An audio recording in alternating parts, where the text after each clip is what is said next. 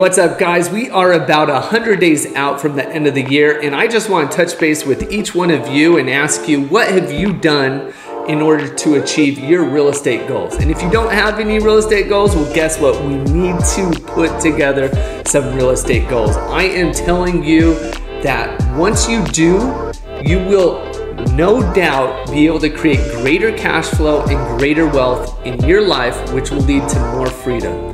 Over the last 5 to 6 years, I've gotten a lot more intentional about my personal investing in real estate to where I have been able to accumulate a good number of properties, all long-term, short-term, and also have started to do a lot more flipping.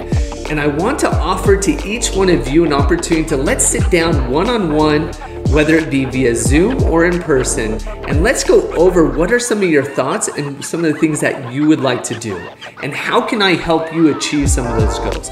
I think you would be stoked if we were to do this and you were to actually follow through with these strategies and these goals to where in 5 years you're generating a lot more passive income and you've created a lot more wealth than you ever have in your life. And the reason this is so important is because it creates freedom. And what freedom does is it allows you to spend more time doing whatever you like to do, whether it be going to the beach, spending time with your family, traveling, or whatever else.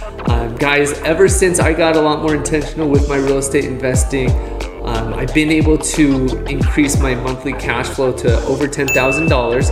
And I'm continuing to work on increasing it even more through some of these strategies. So I would love to sit down and talk to you guys, and let's just figure it out. Like, what can you do, whether it be out-of-state investing, local investing, purchasing properties that you convert into three units and cash flowing potentially at over $1,000 a month, which is something you can do here locally. It's a strategy where you actually purchase a property, convert it into a 3-unit by converting the garage into a unit and then also a bonus room into an additional unit, and thus creating over $6,000 of rent each and every month. Anyway, there's a lot of different strategies such as that one that I've gotten into, and I want to share these things with you guys.